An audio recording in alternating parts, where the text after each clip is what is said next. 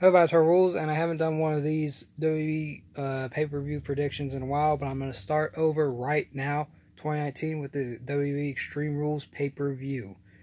So here we go, episode 1498. We're 2 episodes away from episode 1500. I don't know what I'm going to do for the special 1500, but I'll find out something. But anyways, here we go. Not so Extreme Rules, basically, like last year.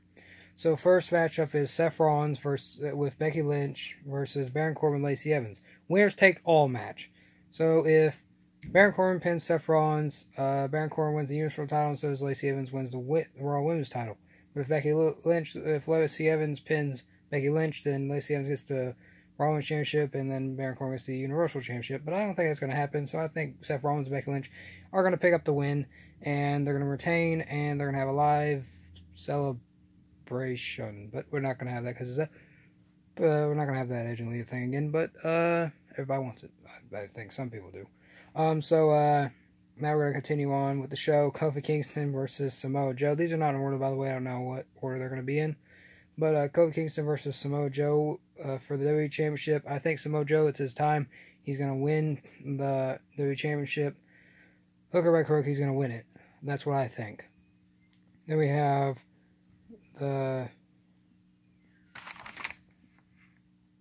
we have The Undertaker and Roman Reigns versus Shane McMahon and Drew McIntyre in a no-holds-bar match. I think that Shane McMahon and Drew McIntyre is going to win. I think Shane McMahon's going to pin The Undertaker. So, just so it makes Roman Reigns look strong, I guess, where he's not being pinned at all like he did on Raw. So, that rhymed. But, not intentionally. Didn't mean to. Yeah. But Shane McMahon and Drew McIntyre are going to win. And then we got the last man standing match of Bobby Lashley versus Braun Strowman. And I think Braun Strowman's going to win, even though he says he had some minor injuries or whatever.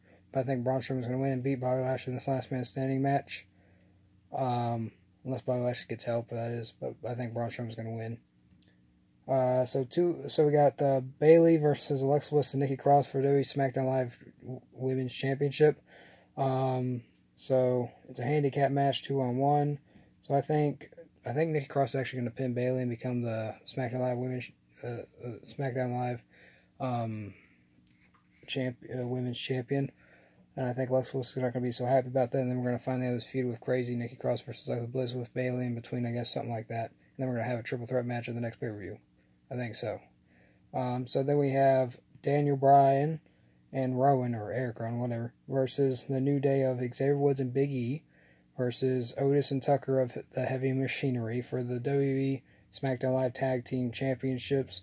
And I think Otis and Tucker are going to win this match and become the new WWE World Tag Team Champions of SmackDown Live.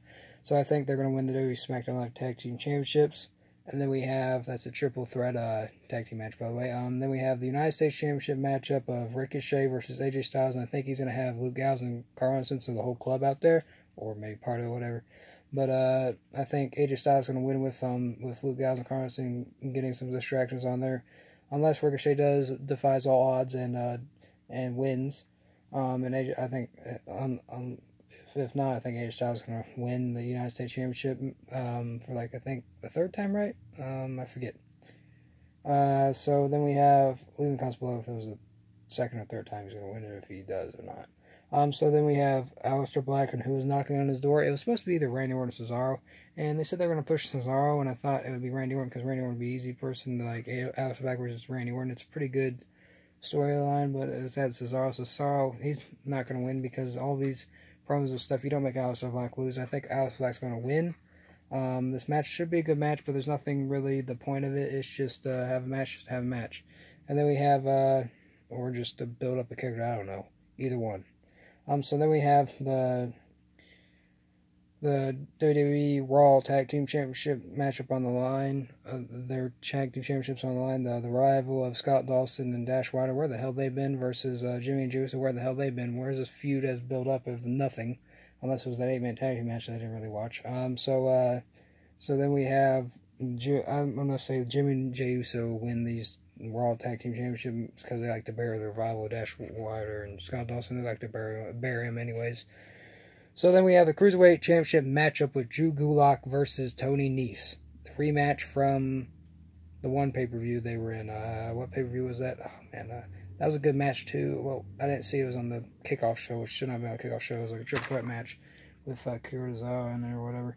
So I think Tony Nese is going to win, and he's going to regain his Cruiserweight Championship. He's going to get it back.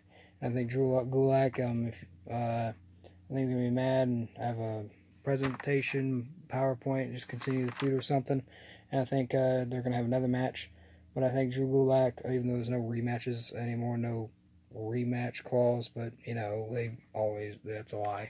They always find a way to give them a rematch with, like, a number one contendership match, and then the one person that lost that match gets to have the championship rematch again. So there we go.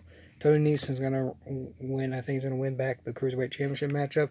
And this has been my WWE Extreme Rules pay-per-view predictions video of episode 1498. And if you like this video, leave a comment of what you think is going to happen at this pay-per-view, because it's not so Extreme Rules, but it's Extreme Rules nonetheless. And stay tuned and subscribe for more Hogan Rules. Bye, guys. Bye, bye, bye.